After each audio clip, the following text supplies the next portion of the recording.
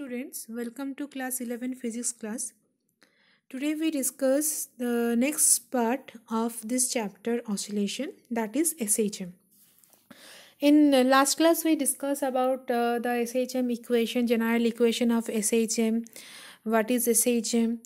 So in last class we studied this equation number 1, that normally any oscillation that has a equation that is a f equals to minus k x to the power n. SHM means simple harmonic motion. So simplest motion, that is called SHM. So for simplest motion, that means n equals to 1. So the equation is f equals to minus k into x. This is the equation for SHM, where k is constant, force constant, or it is called spring factor. And we also discussed that this force, that f equals to minus k, this force is called restoring force, always towards its mean position. It will act towards the mean position or its equilibrium position. So it is defined as the restoring force produced per unit displacement, k equals to f by x. So for restoring force per unit displacement, and its SI unit, k equals to f by x. So f is Newton and x is displacement, that means meter, Newton per meter. And then this negative sign shows that the displacement and the restoring force directed oppositely. They are opposite in direction. So now from second law, Newton's second law, we studied, everybody study Newton's second law and the famous equation, that is f equals to m into a. Now if we compare equation 1 and equation 2, we get the expression for acceleration, that is a equals to minus k by m into x. Now if any term, if it will be multiplied or divided by any constant term, so that term also be a constant. So that k minus k by m, that is also be a constant. So we can write a is proportional to x, that means acceleration produced that is also be directly proportional to its displacement. So we can define SHM in this way, that the particle is said to possess simple harmonic motion if it moves to and fro about a mean position under an acceleration which is directly proportional to its displacement from the mean position, and it always directed towards that position. Towards that position means towards the equilibrium position. So in this way we can also define the SHM, that is in terms of acceleration and the displacement. Clear? Now the next topic, that is a differential equation of SHM. This is a normal equation of SHM, that is f equals to minus k into x. Now in differential, that means in calculus method, what will be the equation of SHM? So in differential equation we studied that velocity v equals to dx by dt, displacement per unit time, and the acceleration, that is dv by dt. So if we want to express acceleration in terms of displacement, that means we can write a equals to d2x by dt square, that is a second derivative of displacement. So we consider that equation, that is f equals to minus k into x, and from the second law we get f equals to m into a. Because here we use the calculus method, so in place of a we write its differential form, that is d2x by dt square in terms of displacement. Now from equation 1 and equation 2, if we compare this two, we get minus kx equals to m into d2x by dt square. So d2x by dt square, that is equals to minus k by m into x. Now this k by m, this is also be a constant, and this constant is denoted by omega. So minus omega square x. So in place of k by m we write omega square. Omega represent angular frequency. So omega equals to 2 pi into nu. So d2x by dt square plus omega square x, this is not a w, this is a omega, small omega. d2x by dt square plus omega square x, that is equals to 0. This is the differential equation of SHM. So simple way we derive this. First we use the general form of SHM, that is simplest form, F equals to minus k into x. Now we use the Newton's second law.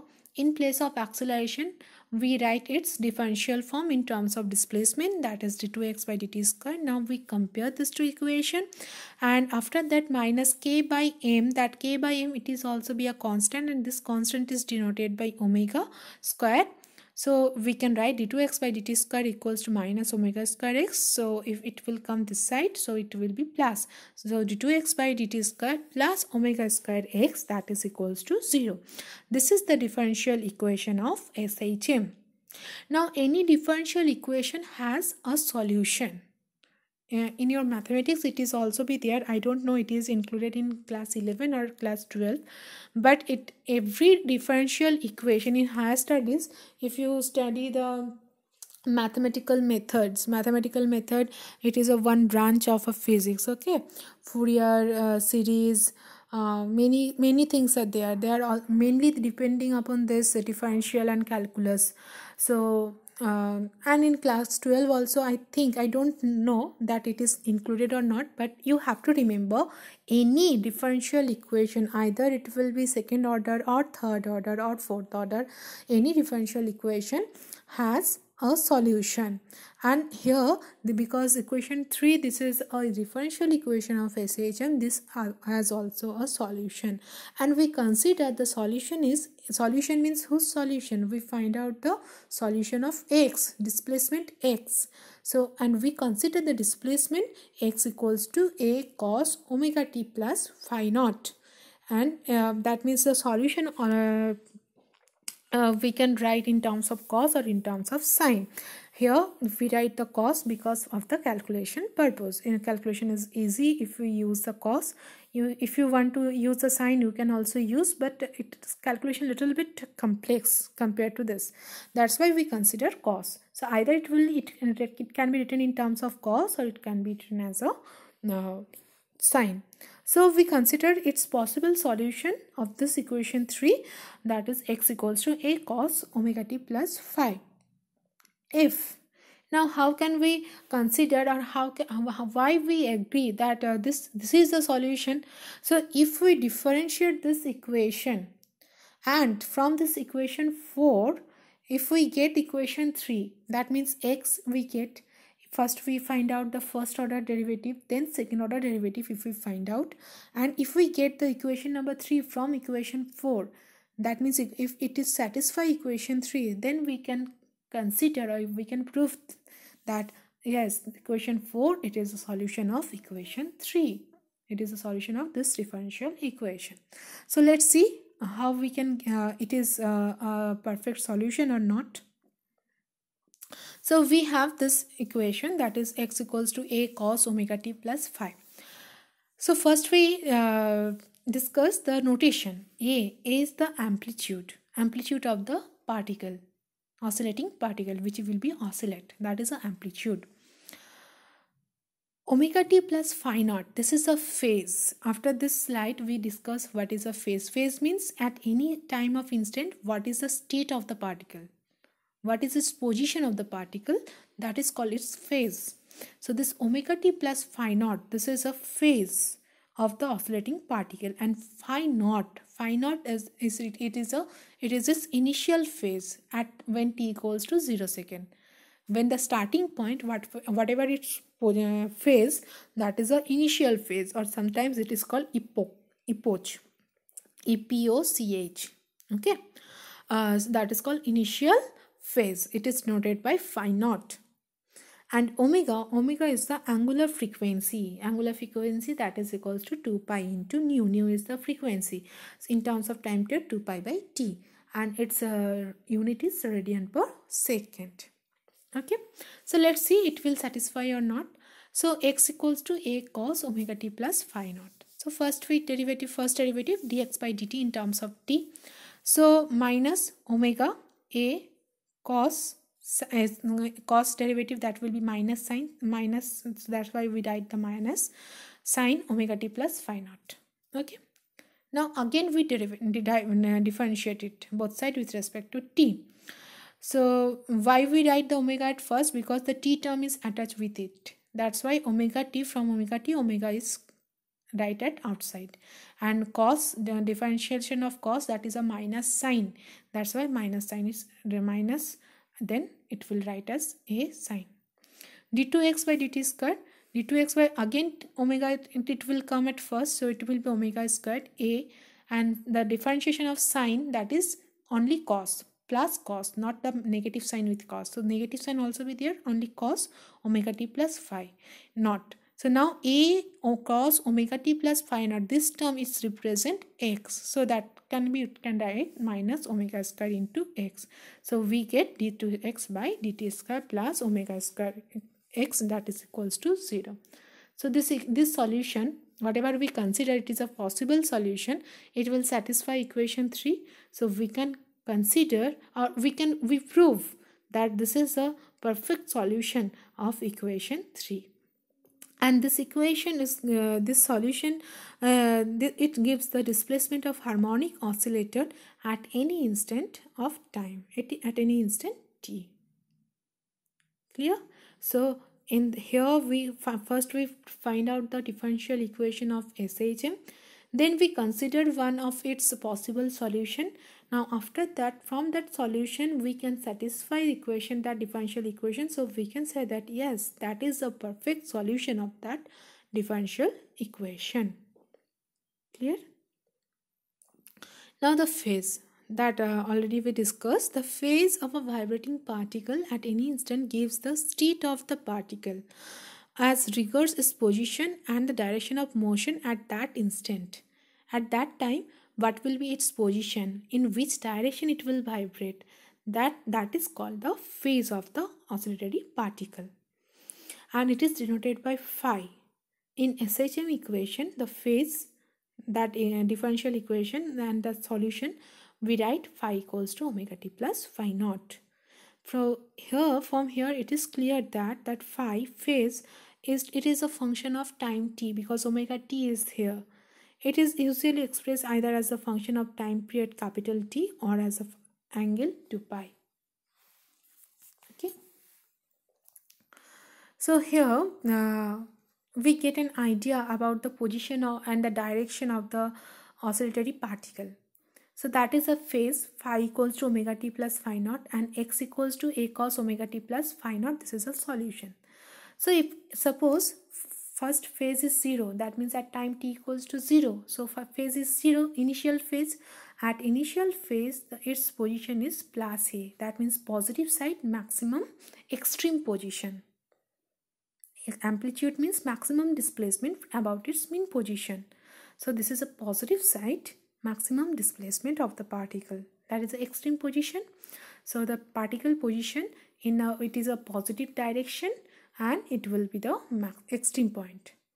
Now if phase is, it will be pi by 2. So if cos pi by 2, that will be 0. So its phase will be 0. That means it is its equilibrium position. Now again pi. At pi we get minus a, cos pi, that is minus 1. So we get minus a. That means it will also be an extreme position, but in a negative side. First it will go for extreme position, then mean position or equilibrium position, then extreme negative position. Then again 3 pi by 2, it will return back to its mean position or equilibrium position, that is a 0. Then 2 pi, then again it will be plus a. So first it will go plus, then minus, then 0, then minus, then 0, then plus. So from extreme position, its tendency to go to its equilibrium position. After crossing equilibrium, it go to the negative extreme position. After that, its tendency to come back its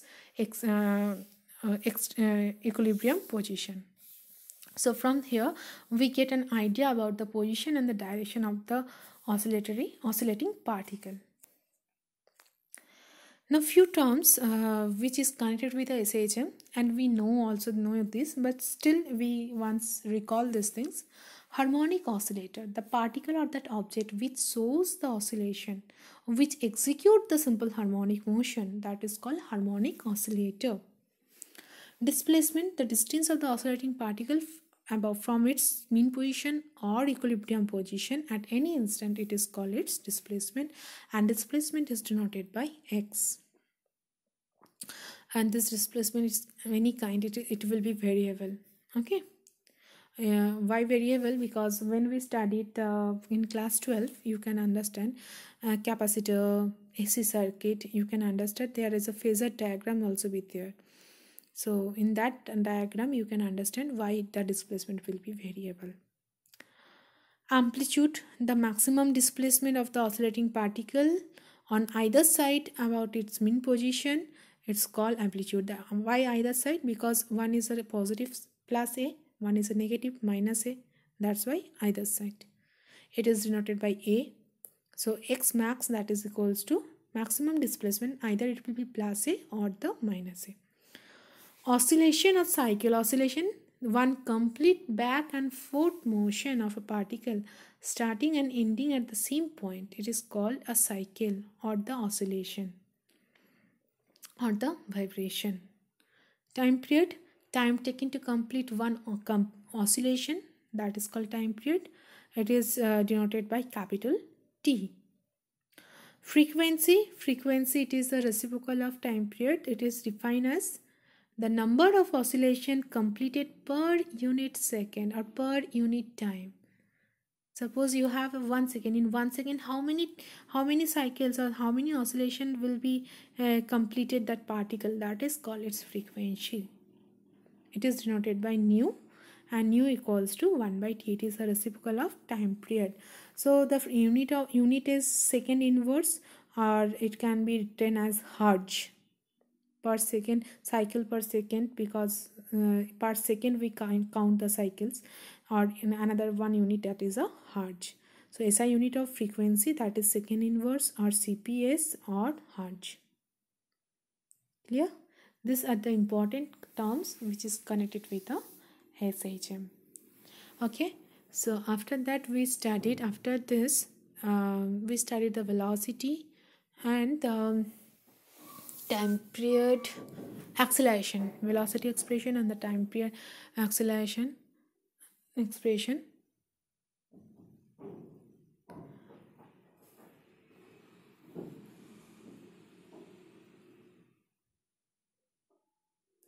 Okay, so if you have any problem, then please write in a comment box. Thank you very much.